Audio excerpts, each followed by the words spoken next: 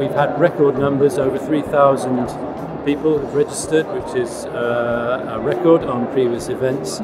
We've got a fantastic flavour here, a mixture of a really full exhibition, lots of technology, a lot of business going on there, a good technical programme, and also in addition to that, something called the collaboration event, which is specifically designed to draw in the universities, particularly people doing research in universities, to exchange that. And also they're the people we're going to be recruiting in the future. So it's very good to draw them in and get them involved at this stage.